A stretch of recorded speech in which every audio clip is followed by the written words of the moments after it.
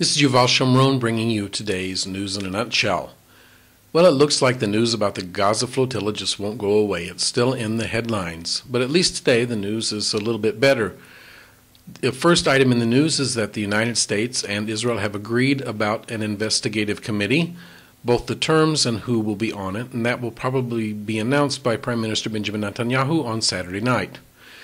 The other good news is that the captain of the ship involved in the Gaza Flotilla incident has made a taped interview in which he said that the activists prepared the iron bars, cut them and the chains ahead of time before the Israel Navy approached, and had tried to get everything ready for when the Israeli Navy came aboard, and that the captain himself tried to dispose of those weapons but was unable to do so. So that again looks like the activists were planning an attack. But thank the Lord, it is Friday, and we have a weekend ahead of us in which we can rest from the news a bit. So I do hope you'll have a good rest. Remember, even our Maker rested on the seventh day.